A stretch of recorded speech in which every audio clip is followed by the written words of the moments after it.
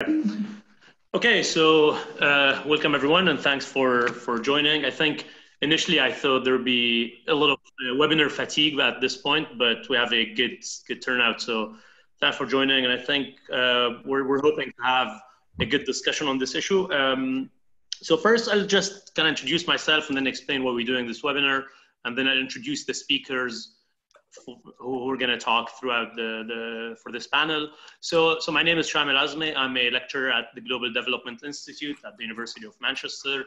I coordinate the group on global production networks, trade and labor within the institute, where a lot of people do work related to trade, labor, global value chains issues, global production issues, amongst others. So the idea of this webinar emerged within kind of discussions within that group, in which we've been having about the implications of the COVID-19 crisis on kind of the global map of production and trade and global value chains. And just kind of to give you a bit of background to this discussion we're having within the group is basically the last few decades have experienced this expansion of global value chains as a way to coordinate global production and trade, also as a policy framework for a lot of developing countries, try and seek development policy, industrial policies linked to value chain, and also as a research framework that we use to analyze different kind of sectors, different issues related to trade and labor. In recent years, we're starting to see some challenges and some debates to this model, including rising protectionism in some countries, rising kind of unpredictability in the global system, growing kind of discussion around reshoring and to what extent robotics and automation could eliminate the need for low-cost labor. So COVID-19 to us came in this moment that was there were already some tensions within this kind of global system. Some people argue that we're going to see kind of a decline in that global model as a result of what's going on. Other people argue that kind of global integration is already too deep. It's already it's too strong to be able to kind of decline or be reversed.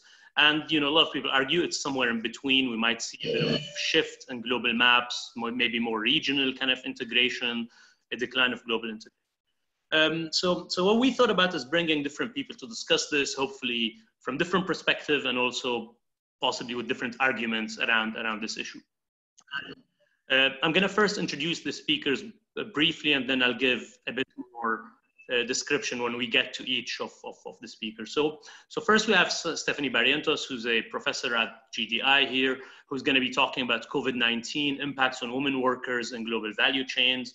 I'll introduce Stephanie more when we get to her talk. The second talk will be by Dev Nathan, who's going to be talking about reorganization of value chains in the age of surveillance capitalism, the impact of concentrated knowledge in hyperscale. Thirdly, we're going to have Rory Horner, who's a senior lecturer at the department. Again, I'll introduce him more. He's going to be talking about the pharmaceutical industry, pharmaceutical GVCs, and COVID-19, which has been one of the big issues that a lot of this political and economic discussion has been about. And finally, we have Professor Rafi Kaplinski, who's going to be talking about the future of GVCs. To what extent do we see a trend toward localization of production? For each speaker, I'll go more in details when I present each of them. A few housekeeping kind of points. So automatically you're going to be on mute. If you're not, please turn on mute, just kind of avoid any background noise. We're going to record the session, but not the Q&A. So in case you don't want to be recorded at all, you could turn off your camera. I think most people turned off their cameras already, so that's fine. If you have any questions, please keep them to the Q&A sessions, except if it's a clarification question. You could put them in the chat box, either publicly or direct them to me. I'll try and pick them up and direct them to the speaker when they finish their presentation. In terms of time, each speaker would have 8 to 10 minutes to present. Then we're going to move to the next speaker, do all the kind of the different talks, except if there's a clarification question, and then move to a Q&A session. So our first speaker is Professor Stephanie Barrientos. So Stephanie is professor at GDI. She's been working for years on issues related to value chains, labor, gender, upgrading. She published a book on gender and work in global value chains, capturing the gains, which kind of examined some of these dynamics, and also had a large project on capturing the gains in global value chains. So I hand it over to Stephanie to start the discussion. Great, thank you very much. Can you see the slides on the screen okay? Great, thank you very much for the invitation to participate in this panel. It's a really great panel, and I think it's considering the implications for of COVID and global value chains is really critical, given the impact that COVID has had, and how critical value chains, in disrupting value chains, and how critical that's been for consumers, workers, everybody in so many countries. Just looking very briefly, I've been involved in some research on part of the DFID work and opportunities for women in global value chain program. I've been doing some research on desk-based and virtual research on the impact on particularly on women workers. So I'll just give a few of the highlights of what we found. Firstly, just very briefly, that in terms of the sort of data and information we have on numbers of workers in global value chains, it's not very good. We know that in 40 OECD countries, there are over 450 million jobs in global value chains, 42% of those female, but, and really importantly, that excludes lower income countries, lower value chain tiers, casual, informal, unpaid family labour. And just as an example, Bangladesh is not included yet. 4 million jobs are in Bangladesh ready-made garments, 65 to 70% of those are female. So we can see that the data isn't very good before COVID hit. Now, COVID, we do know from a macro impact, has had a big impact on workers. The ILO reckons or estimates that 155 million full-time equivalent jobs have been affected globally, and that women are particularly in high-risk sectors and are therefore being disadvantaged, disproportionately affected. South Africa, a very recent, very excellent research has just come out from University of Cape Town that shows nationally 3 million jobs have been lost or directly affected, and 2/3 of those 2 million are women. But what we don't know, and it's very difficult to get data, and is specifically what have been the impact on workers, but on women in particular, given that they do constitute a significant proportion of labour-intensive value chains. So just a few of the findings that we've got from this very rough and ready research. Firstly, I think very importantly, is that there's been a cascade effect. So if we're thinking of the value chain across, very simplified, across inputs, production, distribution, retail, through to the final customer, a disruption in one place can have a big effect later on, or at a different point at another point in the chain. And particularly for just-in-time value chains that operate on such tight margins or tight turnaround times, this can be important. So for example, the disruption to logistics and transport, to containers getting stuck in China, air transport being passenger transport being hit, and therefore freight that went in the hold of passenger planes was hit. So there were a lot of disruptions in one place which had an effect on others. Ready-made garments was a sector that got really badly affected. It's non-essential. There are approximately 60 million workers globally in ready-made garments. And garments and textiles, and approximately 70% of those globally are female. But garments got hit very early on, particularly with textiles being disrupted in China. Millions and millions of workers were pushed out of work. Migrant workers, many of them are internal migrant workers, were forced to go back to their own villages or their places of origin. Immediate loss of income. A lot of the big buyers refused to pay for orders, even orders that were already produced and in transit, and therefore there were not insufficient money to give workers any income. So there were some enormous losses. Civil society pressure on buyers led to some of them re-establishing those order payments. And some schemes were then set up rapidly to try and get incomes through to workers.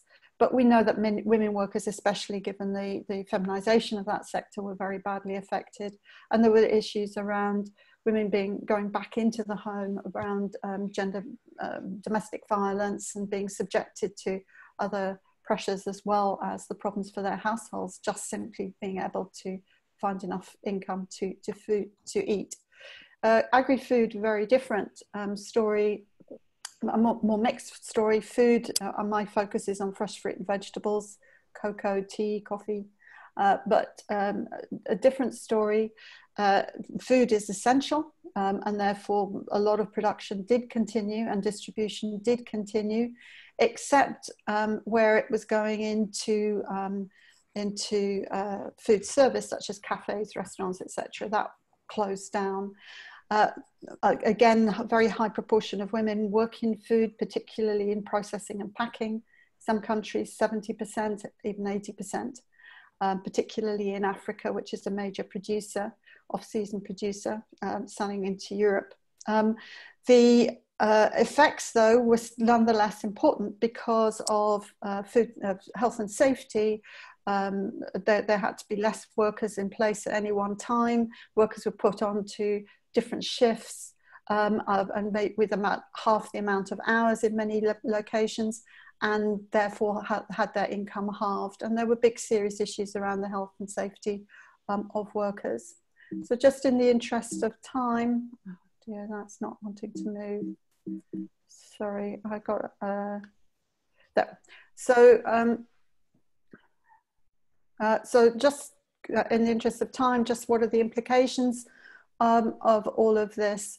Firstly, obviously we know about the GVC disruption, but governments, particularly in developing countries and everywhere, and in Europe and North America, have really been flailing around in terms of how to deal with the social impact and economic and social impact of COVID. Social protection schemes, emergency relief schemes tend to support workers on the whole who are in regular employment with good contracts, but women are particularly concentrated in casual work, more insecure work, and have less access to these types of schemes. The GVC impacts really varied a little bit by value chain. I've just given the example of garments versus food, but also by tier. So at the higher tiers of the value chain, the large processors, packers, etc., workers, including often a large proportion of women workers, are more likely to be on regular contracts, to be audited, to have the rights to insurance, etc.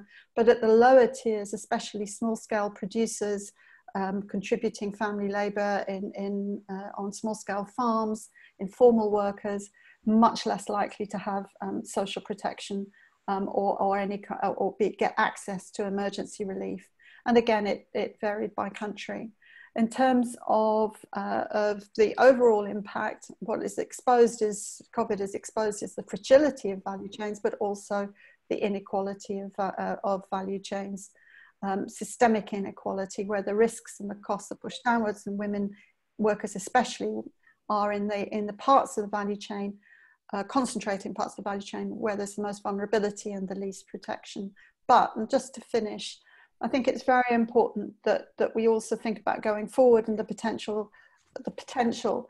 There's a lot of restructuring going on in value chains, and I'm sure further later speakers will talk about this, especially regionalisation, formation of just-in-case rather than just-in-time value chains. But there's also a lot of talk about building back better and generating more resilient value chains. The first thing, though, is how can you build back better to help all the most, including the most vulnerable? A number of people, Danny Roderick and others, are talking about the development of a new social contract where you really have greater alliances between the private sector, public and civil society to ensure that not only are the value chains more resilient, but also there's better protection, job and social protection for all workers. Now, in terms of the how, my view, though, coming from a gender perspective, is gender equality has never been promoted automatically. It's something that women in the long run have always historically had to fight for. And therefore we need to contest in order to get the better building back, there has to be contestation at local, national and global levels. And from my own perspective, and given the importance of women workers in global value chains, promoting gender equality is absolutely critical to that process. So I'll finish there. Okay, thank you, Stephanie. There's no urgent question or clarification in the chat, so I'm going to move directly to the second speaker, and then we go back to some of these issues that Stephanie raised. I think it will be interesting to point around the different sectors' impact. Why do we see that impact across sectors? It'll be interesting to kind of understand a bit more. Our second speaker is Dev Nathan. Dev Nathan, who's going to be speaking about the reorganization of GVCs in the age of surveillance capitalism, the impact of concentrated knowledge in hyperscale. Dev is a visiting professor at the Institute of Human Development in New Delhi. He's also the research director at the GenDev Center in India. And his recent book, I think, was published this year, Witch Hunt, Culture, Patriarchy, and Structural Transformation, which was published earlier in this year, I think. So I'll hand over to Dev, and please keep to the 8 to 10 minutes, please. Thank you. Yeah. Thanks to GDI for the invitation. Yes, I will try and stick to the 8 to 10 minutes. I would look at what really have been trends which predated the pandemic, but have been accelerated now with this pandemic. The main trends are with relation to the use of digital technologies of different trends. One of them is the resulting in automated manufacture. The second one is that of work from home. And third is the growth of e-commerce. So I'll take these three one by one. Now, it has been said, for instance, by the CEO of Microsoft, Satya Nadella, that 2 years of digitization have been accomplished in just 2 months. Now we are 4 months into this pandemic, and perhaps it's been 4 to 5 years of digitization, which has been accomplished, including, for instance, this conference or this webinar that we are having. So what has been the impact of that? The first is in the realm of manufacturing, that there is a move to higher levels of automated manufacturing, even in labor-intensive industries. So for instance, you have an Adidas factory in Germany, which is making shoes with maybe 150 to 200 employees. They manufacture about 500,000 pairs of shoes in a year. There is a ShoeBot T-shirt manufacturer in North Carolina, which manufactures a T-shirt for 33 cents a piece, which is lower than the unit cost with, say, low-wage labor in Bangladesh. What does this show? You can't compete against automated manufacturing with low-wage labor. You'll have to change your technology, and overall, there will be a fall in the employment intensity of manufacturing. So you will not have a repetition of what happened in China, where the labor-intensive manufacturing on a very large scale was really the driver of growth for quite a long while. Now, the result of this automated manufacturing is that, one, it is leading to onshoring, whether it's in North Carolina or Germany. But I would point out that onshoring does not mean no value chains. You can have value chain manufacture with specialized manufacturers who are different from the designers or the retailers. So that is the essence of the value chain story, and it doesn't necessarily disappear with onshoring or nearshoring. Now, there's also one more trend, that is of regionalization. The Americas, then China, and perhaps Japan and India together, all trying to develop regional value chains. But I would point out that a high part of this is not driven by simple economics. It is a geostrategic question. As we know, the conflict between the USA and China for world hegemony, and the struggle to see who will dominate the new technology of the world, the struggle over Huawei, or India canceling all Chinese contracts for various levels of types of manufacture. These are all geostrategic. They are not simple economic matters. So we need to bring in the geostrategic questions of the struggle over the world for the world hegemony and its redistribution when we talk of the reorganization of value chains. The second trend which we see is that of work from home. Well, like all of us are doing right now as we participate in this webinar. Now, work from home has become a a new normal, I will say. In, for instance, the Indian IT industry, our Indian IT majors have said that they will continue to work for well, as long as they exist, with 75% of their workforce working from home. That is going to be the new normal in the service industries. And there will be one benefit of this, which is that women will benefit from this working from home. As we know, it was always a problem for women to get promoted because they could not so easily accept transfers as men could. Now, if you're going to work from home, it doesn't matter whether you're in London or Delhi or in Bangalore. You might as well be anywhere and do the same kind of work. So that is the next trend, the work from home. The third one, and the major one, and which I think is of very important very strategically important for value chains, is that of the growth of e-commerce. Here too, it's been seen that in 8 weeks, e-commerce has grown more than in the previous decade. The big platforms have, of course, benefited the most. Alibaba now accounts for 1/6 of China's retail sales. That's a huge figure. It's not small. It's not even large scale. That's why I'm using the term hyperscale. In one day, in a couple of years ago, Alibaba carried out 250 million transactions. That's something we can't even think of. How can anyone, in one day, what they call the singles day? Amazon, who is the largest retailer of garments in the world? It is Amazon. It's not Zara. It's not anybody else. It is Amazon. So what does this mean? It means we now are in a period which has been called the age of surveillance capital. I'll come to why that is called surveillance capital in a minute. But we have hyper enterprises, which I would like to define as those who deal with more than 200 million subscribers or customers. But importantly, they are oligopolies in more than one market.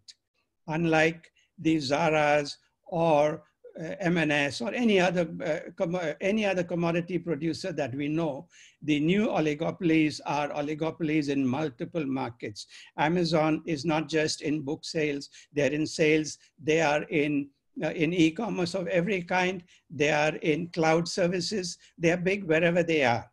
Now, how do these things come together? They come together because of what is called big data. Data is transferred from one type of behavior or one market to another. We are seeing this now happening in India, where we find a new hyper enterprise growing. This is India's, well, already a giant, that is the Reliance company, which has now 400 subscribers in their telecom network, but they're going to link this through WhatsApp with the retail section of Reliance. So you'll have about maybe 10 million small grocery shops being linked through retail, Reliance Retail, with the telecom network. So there'll be the data, the personal data from one domain will be transferred across to another domain. And that is why it is called surveillance capitalism, where these big platforms are able to watch us and be able to track all our movements and all our actions and link them. And they're able to utilize it in a way, unlike the earlier systems, in artificial intelligence, more is better. The more data you have, the better you're going to be in predicting. So the larger they are, they have the network effects, they have the effect of very concentrated knowledge, and they're able to use that to build oligopolies across different sectors. This is a new kind of enterprise, which we have not seen before. It's been there for a while, but it's now beginning to impact the world, I think. And I would like to now put forward, okay, how is it going to have an effect on value chains? Is something going to change in that? For instance, now, whatever the name of the publisher, whether it is, well, I work with Cambridge University Press in the GVC series, or in this Vishan's book they have just published, but whichever the publisher, they have to sell on Amazon. It doesn't matter what the name of the publisher is, they have to sell on Amazon. In India, and perhaps it is so in the UK also, and other countries, all restaurants have to work through food aggregators. They cannot only depend on their own sales. And this will surely have increased through the lockdowns and all of the turmoil which we've had over the last 3 to 4 months. Now, in this situation, who will become stronger, who has a stronger bargaining position. Yes, a brand which has its own online sales will of course be stronger than one that only depends upon Amazon or the Indian Flipkart, by the way, which is owned by Walmart or Alibaba. I mean, what kind of bargaining power will a small brand have with Amazon or Alibaba when they can decide on prices, when they can decide when they're going to offer a discount? You know, the Indian restaurants tried to get away from the aggregators because they were being pushed to offer discounts as they fought for market share. But they couldn't really manage it, and now it'll be even worse. They will not be able to stay away from these food aggregators. So are we going to see a new kind of brand developing, a hyper brand, Amazon, Alibaba, or Reliance? Will they be the hyper lead firms? That is a question I would like to pose, that will deal with lower level lead firms, which we have been used to calling lead firms so far in the GVC analysis. Will these hyper lead firms begin to set not just prices and discounts, but also begin to set labor, gender, and environmental standards? Will we have a centralized hyper system, which will also be subject to some kinds of consumer pressure, where you now don't have to deal with a large number of brands, say in garments, but if there can be enough pressure brought on Amazon or Alibaba or Reliance, you can force them in turn to bring pressure on the brands who deal on their platforms. So I think that these are new things which are coming up, and we need to, as we go forward in looking at how value chains are going to develop, we have to see how the relations will develop between these hyper enterprises and those which have been lead firms or lead brands for so long. Thank you. I will end with that. Okay. Thanks a lot, Dev. I think there was a number of the issues that we discussed before that are important to our debate. So issue of reshoring, or the technology side in terms of automation, in terms of new technologies that could save the low wage cost advantage that some countries have. Also regionalization trend, and also I think, which is very important, the data economy, the rise of digital trade platforms and how they're shaping, again, these kind of maps of production. So thanks for that. I'm going to move, there are no specific questions as far as I could see. So I'm going to move to the third speaker, who's Rory Horner. Rory is going to talk about pharmaceutical, GVCs, and COVID-19, the crisis and beyond. So pharmaceutical, as you've probably mostly seen, has become one of the hot topics where the risks of global value chain has been highlighted by countries saying we can't believe our medicine is being produced elsewhere. And there's this push for it to potentially being the first sector where we see that push for protectionism, trying to achieve the kind of disintegration of the value chain. So Rory's been working on that. I think recently got much more attention in terms of the COVID, which is very good. Rory is a senior lecturer at GDI. He works on issues related to global production networks, role of the state, focusing on the pharma sector. He's concluding a 3-year research project that is comparing Indian pharmaceutical and locally manufactured medicine in sub-Saharan Africa. I'll leave it to you, Rory. Thanks, Shamil, and good to be here. So pharmaceuticals is distinctive in some ways from other sectors, in that while other sectors have had somewhat of a fall or even a collapse in demand, pharmaceuticals is an area where particular drugs have come under, in a sense, unprecedented demand because of their potential to mitigate the pandemic. And the pandemic has really highlighted and brought to much wider public attention the nature of globalization in the pharmaceutical industry.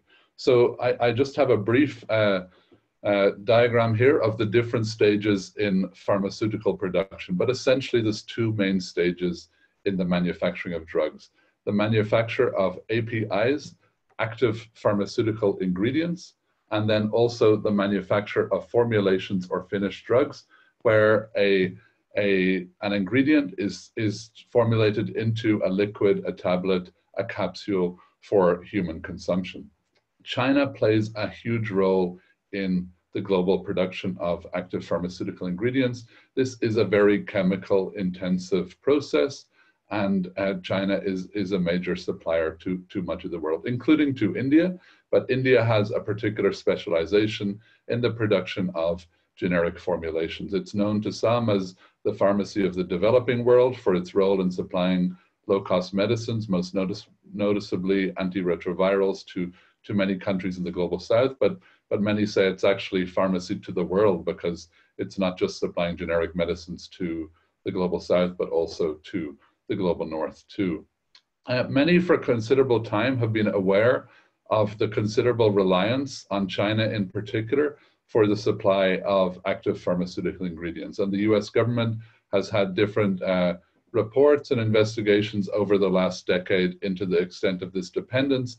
India, which has a very still flourishing formulation segment of the industry, has also itself become quite reliant for about 70% of its active pharmaceutical ingredients on China. And it too has had inquiries in the last couple of years into the dependence on China. So many in the know have been aware of the extent of dependence on China for active pharmaceutical ingredients pre-pandemic. Just to highlight as a starting point, the initial concern with the outbreak of the pandemic in China was of potential shutdowns in China and their subsequent knock-on effects on supply chains elsewhere, including in India and other places which are reliant on ingredients from China.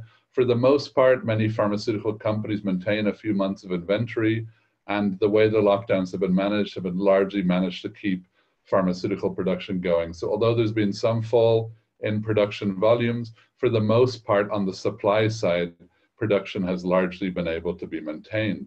But what has been really a huge factor shaping this industry has been the enormous rise in demand for certain drugs. And this is something not just a huge spike in demand for pharmaceuticals, we've seen it as well with personal protective equipment for masks, for example, where the global demand has just absolutely soared. And the first drug which really got a lot of attention this way is hydroxychloroquine. It's a long-standing anti-malarial drug. India produces about 70% of the world's hydroxychloroquine. And this initially, when this drug was getting a lot of attention in mid to late March, India actually put in place an export restriction on the export of hydroxychloroquine.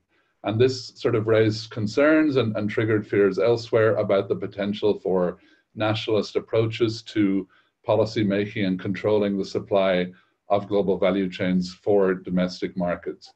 For the most part, though, there was considerable pushback against this.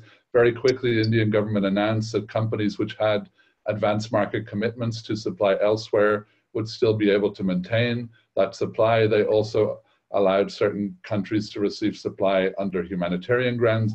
There was also a huge geopolitical backlash against this.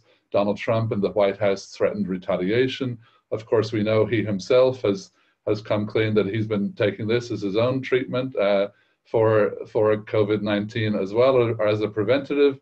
Became a big diplomatic spat. Eventually, India relented and allowed export of hydroxychloroquine elsewhere. But this did raise to prominence, and we saw this with other aspects of medical equipment, the potential that countries which are major producers in global value chains could corner production for themselves in the time of a pandemic. India has also been central to the production of other drugs which have been potentially touted as treatments for COVID-19. Remdesivir is an antiviral drug which received some approval previously for treatment of Ebola. Gilead has a patent for this drug. Noticeably, this drug had no demand. It wasn't even being produced essentially anywhere in the world at the beginning of 2020. Yet by mid-February, Gilead is doing trials in Wuhan on patients in China who have COVID-19 to see explore its potential as an effective treatment. And it has received some emergency authorization use in the US and elsewhere. As Gilead has a patent, this has raised a lot of questions about whether many other patients in countries elsewhere around the world will get access to it. Noticeably, India, even before any voluntary licenses were issued, there was a lot of featuring in the Indian media of a number of Indian companies already developing and working on this drug to supply it to India. In May, Gilead announced 9 companies would be given voluntary licenses to produce this drug. 7 of these companies are based in India, and this is licenses for 127 low and middle income countries. Noticeably, Latin America has been excluded from those voluntary licenses. So again, if the world is to get access to this COVID-19 treatment, India is going to play a major role.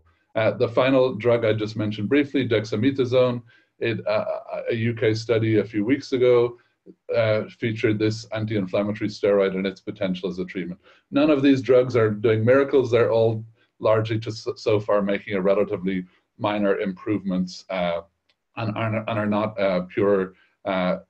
They're not going to work miracles in fighting COVID-19, but they're supposed to be better than nothing. Again, India produces about 46% of the world's dexamethasone. So if people are to get access to that drug, India too is going to play a major role. Similarly, for the COVID-19 vaccine, there's currently 24 vaccines in human trials around the world. There's two that are particularly advanced. One, a Chinese vaccine produced by Sinopharm that's going through trials. But the world's most advanced vaccine candidate, according to Soumya Swaminathan, the WHO chief scientist, is developed by the Jenner Institute at the University of Oxford. AstraZeneca has the worldwide licensing, marketing, and distribution rights. But again, they have partnered with Serum Institute of India, which is, in volume terms, the world's largest supplier of vaccines. It's estimated 60% of people in the world have received vaccines from Serum Institute. And they have a deal with AstraZeneca to supply 1 billion doses of this vaccine by the end of 2021. Essentially, if the world is to get access to this vaccine, India again is going to play a major role. And there was quite positive news just 2 days ago on Monday, published in The Lancet, about this vaccine, showing that its phase 1 and phase 2 clinical trials had gone relatively well, and it's now well into stage 3 clinical trials. So for me, global value chains, and particularly the role of China and India, are going to be essential in terms of mitigating the pandemic, in terms of any treatment, but also potentially helping to end it in terms of any vaccine. And we need global value chains, and the vast majority of countries in the world do not have production capacity for drugs or vaccines, and will need global value chains in order to help get us out of this pandemic. That said, the pandemic has really raised so much awareness of the extent of dependence on certain countries for the production of drugs, and to a similar extent of vaccines. There's been a widespread criticism of the extent of this dependence. There's been some initial moves towards combating this dependence. America has announced more than $300 million investment in an active pharmaceutical ingredient company to produce in Virginia. This company didn't even exist a year ago.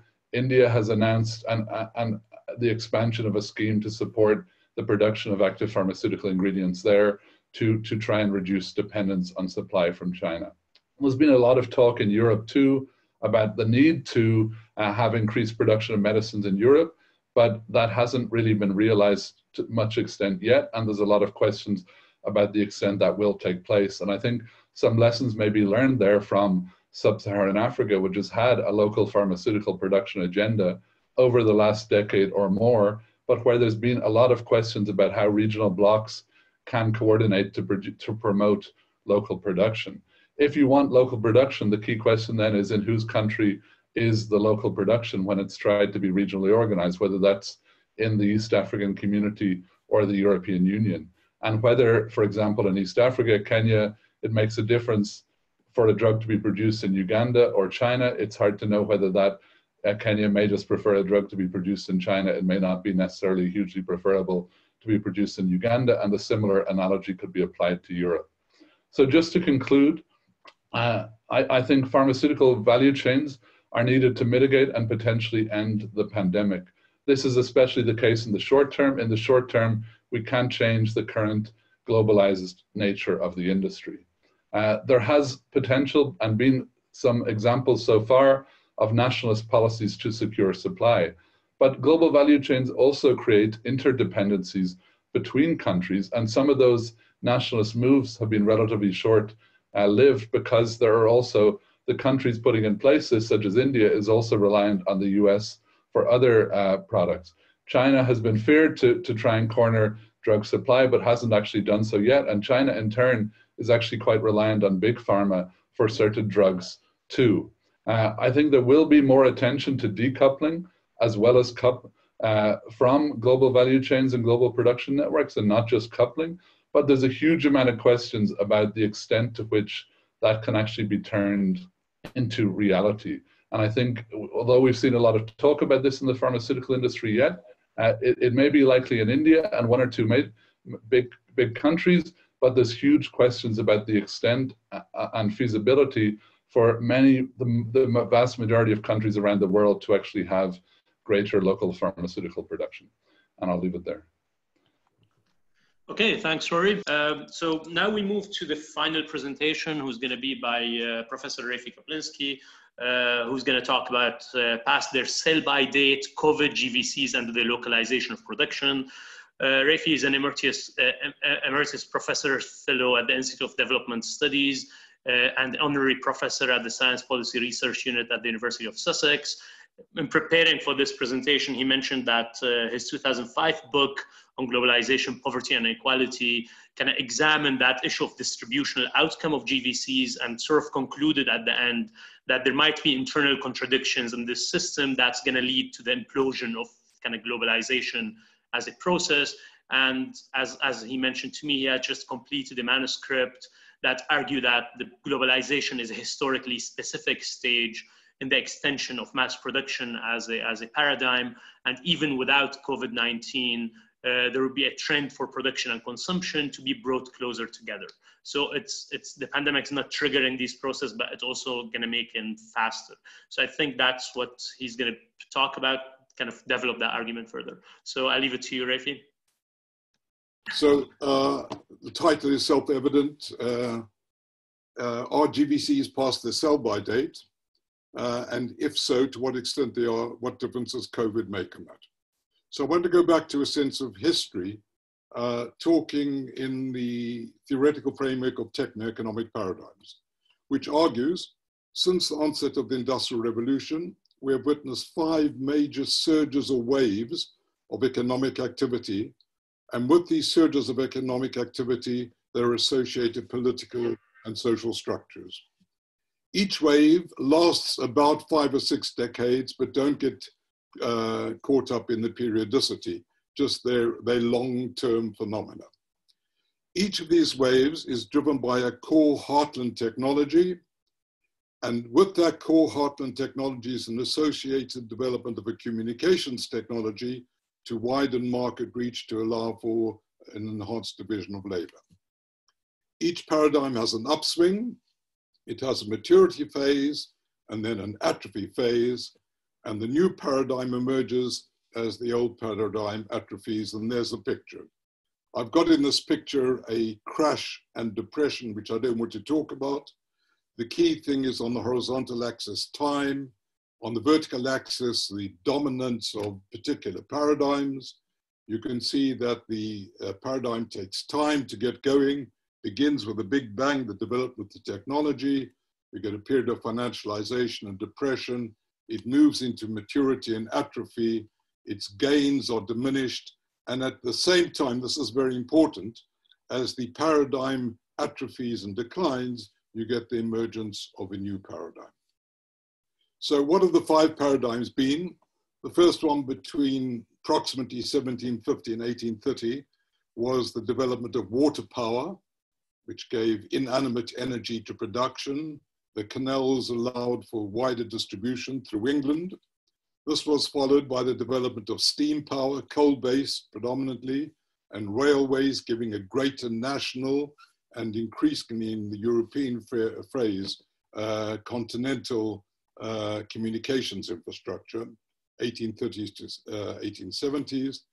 Thereafter, the third paradigm driven by iron and steel, with ships and telegraph beginning to give a global spread, the development of a global economy, colonialism, global markets, again between 1870 and 1920, and then the paradigm which has dominated most of our lives, beginning with the Model T Ford in 1908 with Henry Ford, is mass production, fossil fuels, particularly hydrocarbons, giving us a mass consumption economy driven around automobiles, air transport, containerization, and globalization. That is now atrophying, as I'll talk about in a few minutes, and is being superseded by the new paradigm, which Dev's presentation essentially addressed, which is the information and communications technologies. So what happened was, if you look at this, and you don't want to get too lost in the data, United Kingdom, Japan, US, Japan, UK, Germany, France, Italy. From the left down to the right are periods from 50s to 73, 73 onwards, the rate of labor productivity growth. And you can see in this the golden age between 1950 and the early 1970s. It's the first of the line for each country, very high rates of productivity growth. But as the decades unfold, the rate of productivity growth declines as mass production has achieved its potential in the post-war decades and then began to atrophy in the period afterwards. This is a picture of US corporate profits. And again, can you see my cursor? That is the period of inflection after the end of the golden age, and the rate of productivity growth declines through until essentially till the end of the 1980s, the mid-1990s. That is the period in which global value chains took off. And they took off because capitalism had no possibility of enhancing or ensuring the profitability of its enterprises because it had gone through this mature phase. It was in its mature phase. And what globalization did was, by bringing a reserve army of labor into the story, it enabled corporate profits to be sustained by exploiting cheap labor. Now, things are changing. We no longer need cheap labor to sustain profitability, because whereas the productivity gains from mass production exhausted themselves, we now have a new source of productivity growth, which is information communications technologies. And this means that profits no longer depend on cheap labor. There will be sectoral exceptions. Clothing is one which is a clear exception because of its limp material. It's very difficult to automate. But essentially, we're seeing the scope for significant productivity growth across a range of sectors, and significantly, not just in transformation, physical inputs into physical outputs, but in the service sector as well. ICTs also enable customized production, and it gives enhanced capacity to near to final market production. It means that you can actually adjust to changes, very fine and rapid changes in the final market, by bringing production at low cost without the need for cheap labor near the final market. The point I made, which Shamir alluded to in the final chapter of my 2005 book, was that globalization, through its inequalities, was going to set in trend a series of political and social developments, which would make as it were, the political and social infrastructure which supported mass production untenable. And I think we're seeing that now both domestically with the hollowing out of manufacturing with global value chains, leading for a drive to protection in the rich countries. And similarly, the exclusion of many people, coterminous with the raised expectations of mass consumption in developing countries, giving a series of counter, what's the word I'm searching for, challenges to political systems. And through the world now, we see the rise of nationalism and protectionism. So what does all that say about COVID-19 and GVCs? They're not a cause of the shift from a centrifugal to a centripetal paradigm. My point is not that GVCs are going to be destroyed completely, but the trajectory of the system is moving from an outward focus to a more inward focus, and that includes a regional focus, which is the point which Rory has made. And the COVID-19s really are not a cause of the collapse of GVCs, but they're a trigger point and a point of inflection. So there you go. I don't know whether I'm Am I still with you? Yes, but if you could end the screen, that would be good, the shared screen. If I knew how to do that, that would be even better. Yeah, stop share. Okay, thanks a lot, Rafi, for that.